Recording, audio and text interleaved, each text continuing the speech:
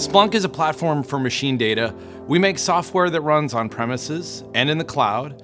Companies use it to do real-time and historical data analysis for everything from Indy cars that are running on a track, to trains that are carrying cargo around the country, to servers, routers, and switches inside your production environment to give you insight into things like security incidents, troubleshooting, and all sorts of other neat use cases. We have a small 10-node infrastructure right now that is hosting Docker Universal Control Plane and Docker Trusted Registry available to internal and external employees. The major use case that we looked at when I saw Docker was being able to compartmentalize our application and the many scenarios in which we demonstrate it for all the use cases, from security to troubleshooting to Internet of Things. So the vision that we're working on right now is being able to enable employees and partners that represent our brand to be able to do demos or demonstrate our software wherever they are in the world, in whatever situation that they're in, always on time, and everything just works.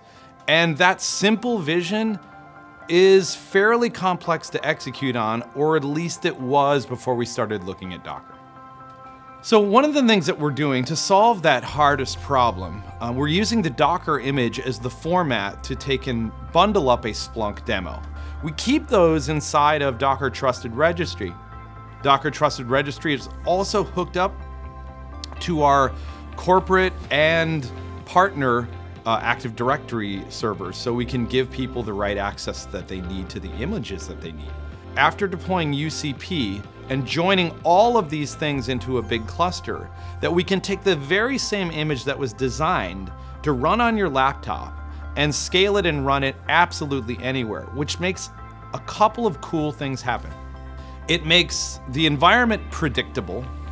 It makes testing easier. When a new version of Splunk comes out, we can have all the demo owners test new versions of that Docker image that are available just to them.